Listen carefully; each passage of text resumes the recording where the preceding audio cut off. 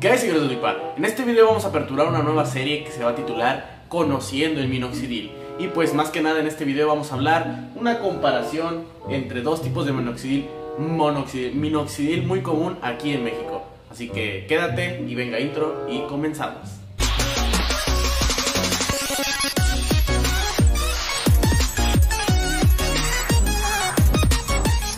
Día a día muchísimos usuarios diferentes entran a mi canal con la intención de conocer mucho acerca de minoxidil, y hay demasiados videos en YouTube relacionados con este tema, pero he leído muchos comentarios que a ustedes les gusta como yo se los digo a ustedes, porque se los trato de explicar de la mejor forma, como si lo estuviera contando para mí mismo. O sea, se lo transmito como para que lo entiendan rápido y sea muy sencillo. Bueno, en México tenemos dos marcas muy utilizadas, oficiales de farmacias, que sería el Folcres y el minoxidil de la marca Similares. Antes que nada, quiero recalcar algo muy importante. El minoxidil no importa la marca que uses. Si es una marca de farmacia oficial, no importa si sea de una farmacia X de tu pueblo o de tu ciudad o lo que sea, o de cualquier otro país. Si es minoxidil de farmacia, ten por seguro que es minoxidil puro y te va a funcionar. Muchas veces todos se van con la finta de que el Folcres, como es más caro que el minoxidil de Similares, que es 180 pesos los lunes o 250 precio regular, contra 569 pesos de este minoxidil Folcres. Muchos dicen el más caro es el mejor. Y pues en este video vamos a hablar un poquito acerca de eso, ¿no? Les voy a decir, diferencias. Sí noto diferencias, no en resultados, porque no puedo decir eso a tan pocos días de tenerlo en mis manos el Folcres. Que también una duda rápida, lo compré en Walmart, en cualquier Walmart lo venden, en 569, vienen dos botes de este. Pero ok, ¿qué diferencias notas, EDUIPA? Bueno, la primera diferencia es en el olor. El Folcres huele, o sea, lo mismo como alcohol, pero más como una loción. O sea, si tú lo abres y lo hueles, ¿cómo decirlo? Es como que aparte de oler a alcohol, huele como a un perfumito. Entonces cuando tú te lo pones en tu rostro, todo el tiempo está oliendo como que más fuerte, te pones más chido. Leí por ahí un comentario de que te pones más chido con el Folcres. En cambio, el minoxidil de Similares, si lo abres y tú lo hueles, huele a lo que es alcohol, minoxidil pues. Entonces esa es la diferencia que yo logro notar entre un minoxidil y otro. ¿Qué otra diferencia he logrado notar? La sensación, sí cambia un poco la sensación al momento de ponerlo, como que sentí un poco más picoso, más ardor en la sección que me lo pongo con el Folcres que con el minoxidil de Similares. Esa es otra diferencia, pero eso no quiere decir que va a funcionar mejor el Folcres o el minoxidil.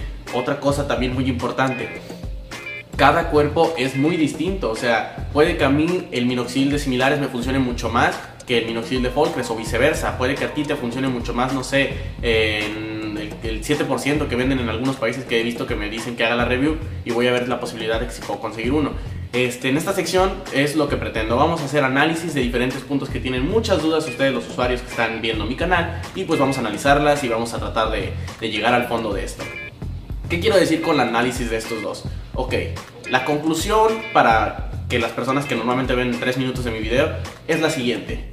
El minoxidil que tú ocupes no influye en nada. Si tiene el minoxidil 5%, vamos a acercarnos aquí, 5% puro, no va a afectar en nada, compañero. A ver si me enfoca. Enfócame, por favor. ¡Ey, enfócame! Aquí estoy. Creo que ya me enfoco. Bueno, entonces, si el minoxidil que tú ocupes si es 5%, no va a afectar, ya sea cualquier marca, lo repito, no influye en nada. Tú cómprate el que mejor te convenga, el que mejor se adapta a tus necesidades y a tu presupuesto, que es muy importante eso, que pues, no gastes de más. En sí, yo compré este nada más para hacer el análisis para ustedes, porque me voy a acabar el de Similares y pues, luego voy a probar el Folcres y a ver qué tal, ¿no? ¿Qué tal me va? Les voy a contar con los espacios que me falta de rellenar aquí y aquí, y el bigote más que nada, ¿no? Y pues ya les iré diciendo. Déjame en la cajita de comentarios todas las dudas que tengas al respecto sobre el minoxidil. Yo quería decirles más o menos la diferencia que hay entre uno y otro, antes de que ustedes gasten y digan, ay, es mejor el Folcres. No, porque también vi comentarios que decían, oh, compraste el Folcres, ya es mejor y me acabo de comprar Similares. No, men, tú sigue ocupando el de Similares, no pasa nada, te va a funcionar. Cada cuerpo es distinto. La única diferencia que noté con este minoxidil de Folcres es el olor y un poco más de ardor.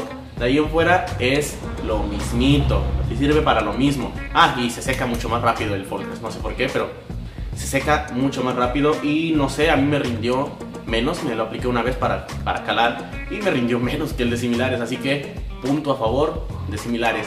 Así que en conclusión, compra minoxidil que se adapte para tu bolsillo y que se adapte pues a tu cuerpo, no sé, algo debes sentir, ¿no? Si te lastima uno, prueba con otro y igual y es eso, ¿no? Porque muchos también dicen, sufro ardor, sufro esto, sufro el otro, sufro esto, y pues cálenle con diferentes, ¿no? Y pues nada más era eso, quería hacer el análisis de estos dos minoxidiles, no sé si se diga así, tal vez sí, pero pues ya aquí está, ¿no? En los comentarios déjame la duda que quieras saber acerca de alguno de estos dos, cualquier cosa o al respecto de alguna otra cosa del minoxidil, y pues yo trataré de resolverlos a todas las dudas. Normalmente o en general le contesto a todos los comentarios que tengo, en excepción de comentarios demasiado repetitivos, demasiado, créanme que tengo comentarios de lo mismo a diario y pues prefiero ya no contestarles, ¿no? Vean mis otros videos, tengo demasiados videos, miren, aquí en mi pantalla tengo puesto 3 timelapse, rasurar o rebajar, cómo aplicarlo. Hay muchísimo contenido en mi canal sobre minoxidil, así que no me pregunten, hay un mosco feo. Ya, no me pregunten lo mismo, no me pregunten lo mismo que ya no les voy a responder. Les recuerdo que tenemos grupo de Facebook, aún no está 100% activo, pero poco a poco, conforme vaya entrando gente, pues se va a empezar a pues activar el grupo, ¿no? Se los dejo el link en la descripción. Grupos de WhatsApp les dejo los dos grupos, los links, aunque normalmente se llena rapidísimo, pero se empiezan a salir poco a poco, y entonces les dejo los links en la descripción y se quieren unir y hay espacio, adelante. Y si no, vemos la posibilidad de crear un tercer grupo de WhatsApp, porque muchos se quedan fuera. Así que, pues ya hicimos un mini análisis, no hay gran diferencia entre esto, al fin y al cabo es minoxidil, que esperaban, es un video nada más diciendo las diferencias que yo noté, tú puedes notar más, si notas más, déjalo en los comentarios igual, y pues más que nada, eso. Así que yo creo que no los voy a molestar más, no les quito más su tiempo, pueden ir a ver mi otra sección de videos que tengo en mi canal, y pues díganme qué opinan de esta sección de canal donde vamos a hablar de cualquier duda que tengan de minoxidil. También estoy pensando hacer unos directos para contestar dudas, aunque sean repetitivas, vamos a contestar todas sus dudas, como para hacer una retroalimentación juntos, ¿no? Así que, pues ahora sí yo me despido, gracias por ver el video, esperen un videito sobre esto que está aquí. Así que, pues nada, yo soy EDUIPA, recuerda suscribirte y activar la campanita, que es muy importante para no perderte ninguno de mis videos. Yo pedí que me pusieran en el grupo de WhatsApp todos los que quieren saludos. En este video también déjenme todos los que quieren saludos, que ya tengo una lista como de 70 personas que voy a saludar para el próximo video de esta cosita. Así que, sin nada más que decir, activa la campanita de nuevo, actívala y desactívala 8 veces, nada más, por la payasada. Vamos a seguir tratamiento de barbita, que a ustedes les encanta y a mí muchísimo más. Yo estoy contento de apoyarlos para lo que ustedes quieran. Y pues también díganme en los comentarios qué pensarían si empiezo también una sección de vlogs, no sé, de viajes, de zonas distintas, cosas que muchas personas quieren saber. Y pues no hay mucha... enfócame. Y no hay mucha variedad para encontrarlo, ¿no? Yo siempre seré transparente con ustedes, trataré de ser pues así todo el tiempo, ¿no? Porque sí, muchos canales no dan la información correcta. Rápido resuelvo otra duda que me la pusieron rápido. No es de eso el video, pero la resuelvo expresamente porque no puedo hacer un video de eso. Muchos dicen, ¿Se me va a caer el cabello o la barba después de usar esto? La respuesta es muy sencilla. Depende. No era muy sencilla, ¿verdad? Depende. Si te va a caer la barba, sí. Si dejas, no sé, inicias el tratamiento 3 meses así como yo, lo dejas, probablemente te llegues al shedding, no te recuperes y pierdas lo ganado, ¿no? Pero si tú llegas a tu fase final, dejas tus vellos madurar lo suficiente, no vas a perder nada. El minoxidil, que cuando algunos dicen pierdes todo lo ganado, es para la parte de la alopecia. En el cabello es muy distinto a la barba. En el cabello sí tiene que ser para toda la vida el tratamiento. En la barba es muy distinto, así que no se preocupen, denle al tratamiento, funciona. Solamente es cosa de ser constante y tener muchísima paciencia. Más que nada es la paciencia. Si eres muy desesperado, no llegarás a nada, amiguito. Roma no se hizo en un día, y por supuesto, lo que no hizo tu genética, no sé en cuántos años tengas, 17, 18, 19, 20 años, pues no lo va a hacer en una semana, en un mes, en 2 meses. Ánimo, denle a full con sus metas, cumplan sus objetivos de su barba. Suscríbete de nuevo, ya lo dije porque según ya me había despedido, pero se me sale siempre yo, puta máquina. Me encanta platicar y pues eso yo creo que me ayuda para que ustedes estén al tanto de todo, ¿no? Así que recuerda, subo video cada 4 días al canal y no va a cambiar eso. Vamos a tratar de que este cerebro se eche a andar acá full y subir video cada 4 días para todos ustedes. Así que sin nada más que decir, ahora sí me despido. Creo que no me enfocó en todo el video la cámara, pero bueno, ni pex. Yo estoy hablando aquí y esto lo voy a subir. Y qué bonita se ve la barba cuando está así.